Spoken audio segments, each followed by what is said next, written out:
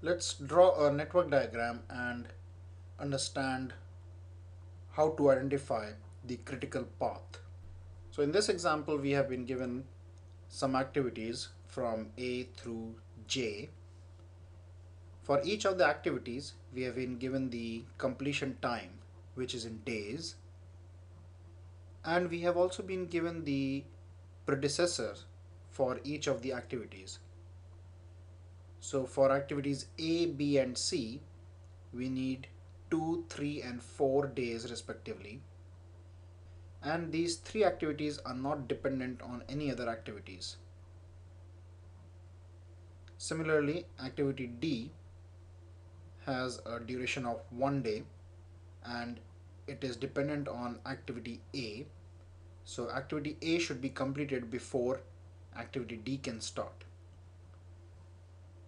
And next is activity E, which has a duration of 2 days and is dependent on activity B.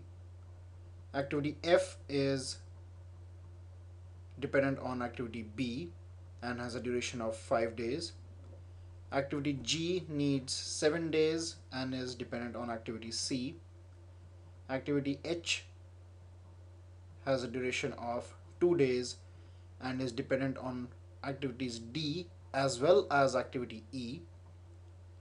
Activity I has a duration of 3 days and is dependent on activities F and G. Activity J has a duration of 1 day and is dependent on activities H and I. Now, based on this information, let us first draw the network diagram. Now, the first three activities, that is A, B, and C, do not require any predecessor.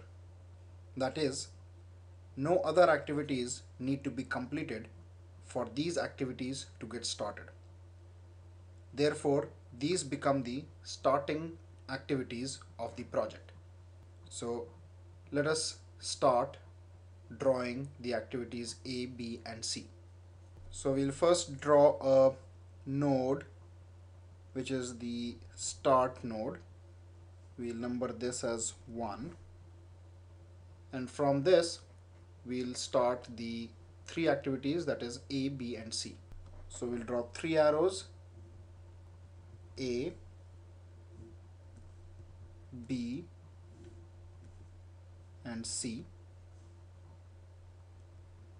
Now A needs 2 days, so we'll put the duration next to the activity name. So we'll put 2. B needs 3 days and C needs 4 days. Now let's identify the activities which are dependent on activity A.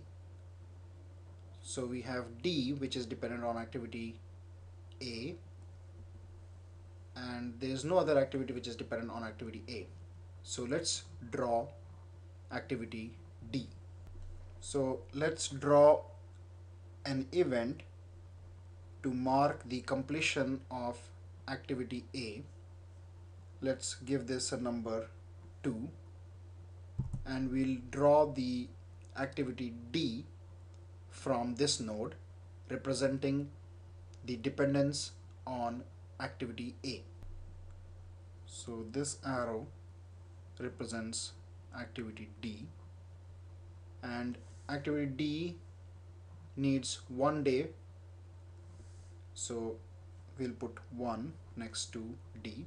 So here we have completed activity D. Next, let's find out which are the activities dependent on activity B. So we have E, F.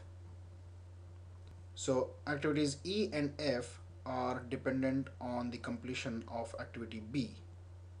So let's draw the activities E and F. So let's first draw an event which marks the completion of activity B and the starting of activity E and F.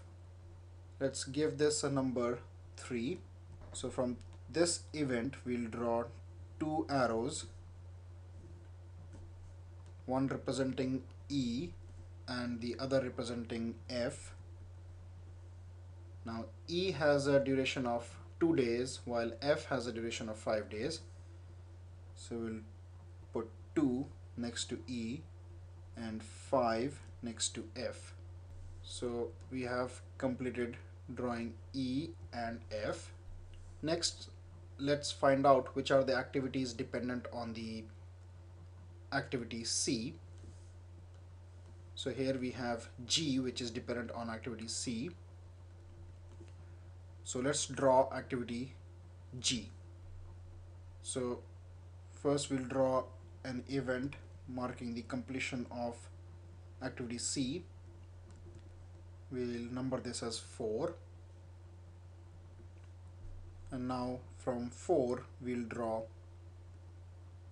the activity G.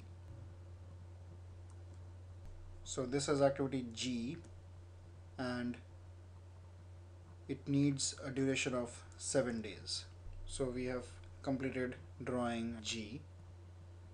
Now next is activity H, which is dependent on activities D and E. So D and E. So let's draw the activity H. Now since H is dependent on both activities D and E, we have to mark the completion of D and E with an event. So we'll draw an event here and give this number 5, and then from this event we'll draw the activity H.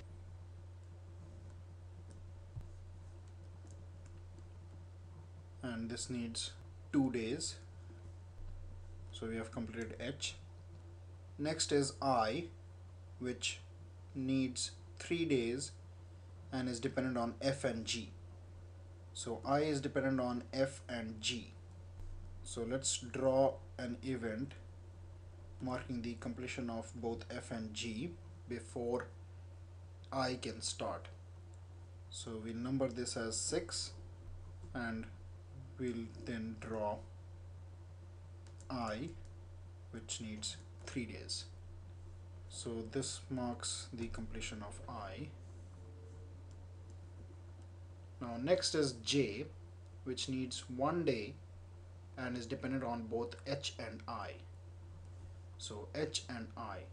So let's draw the completion node of H and I and then draw the activity J from that node. Let's number this as 7 and then we'll draw activity J, which needs 1 day. Now since this is the last activity and no other activity is dependent on J, we'll then draw the finish node and number this as 8.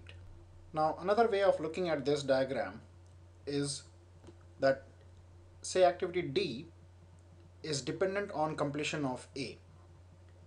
However, activity D is not dependent on the completion of activity B.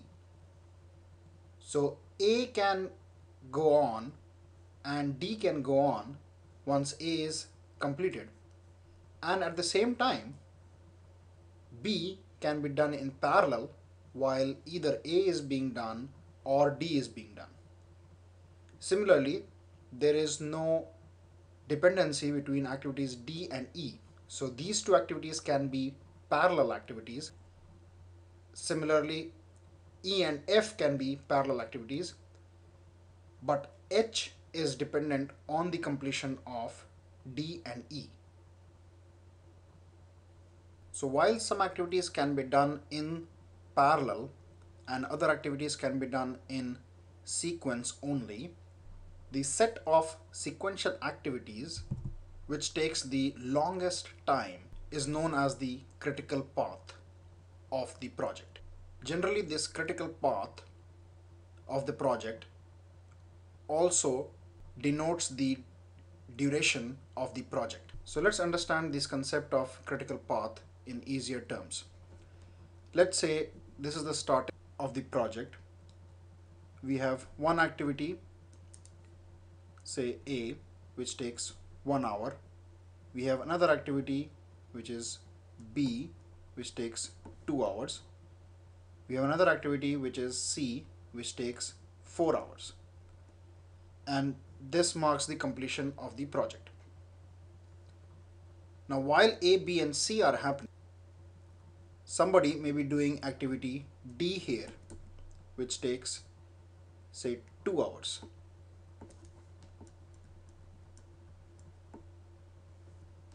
Another person may be doing an activity E here after completion of D, which takes 3 hours.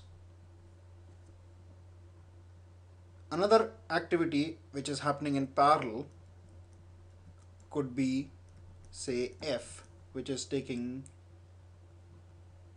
3.5 hours. So all these activities can happen in parallel, but the starting and the end of the project is determined by the series of sequential activities which take the longest amount of time. So say this sequence takes 1 plus 2, 3 plus 4, 7 hours. And this sequence takes 2 plus 3, which is 5 hours. And this activity takes 3.5 hours. So out of these 3, 7 is the maximum. So we can afford to delay activities D and E. So we can have D start here and go on till this point. Similarly, F can start at a later point and go on till this point. However, as long as the activities A, B, and C are aligned tightly so as to complete in these 7 hours, the project from an overall perspective would be on time. Hence, mostly the project managers focus on the critical path so that they can determine whether the project is going to be delayed or not. So let us understand in this example how to find out the critical path. Now, the critical path is defined as the longest duration path between the first and the last node of a project.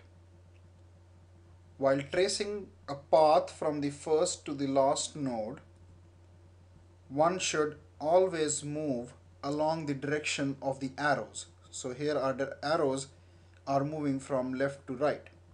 So we can also move from right to left if our arrows are moving from right to left. But in this case, since our arrows are moving from left to right, we have to determine our critical path by moving from left to right.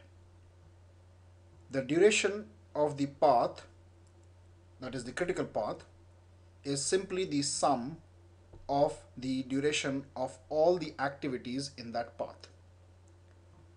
So let's figure out how many paths do we have and what are the durations in this given example.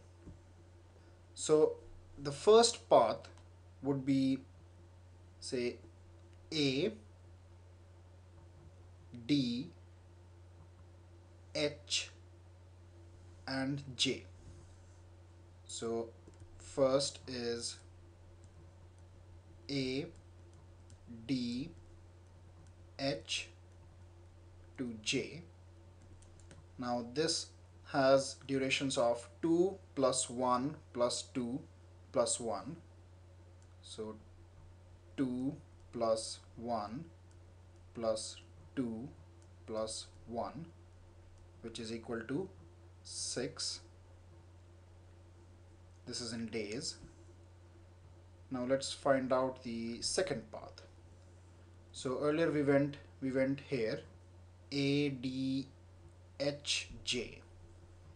Now next let's see B, and from 3 we have two paths. One is E and second is F. So let's take the first one, which is E. So B E, H and J.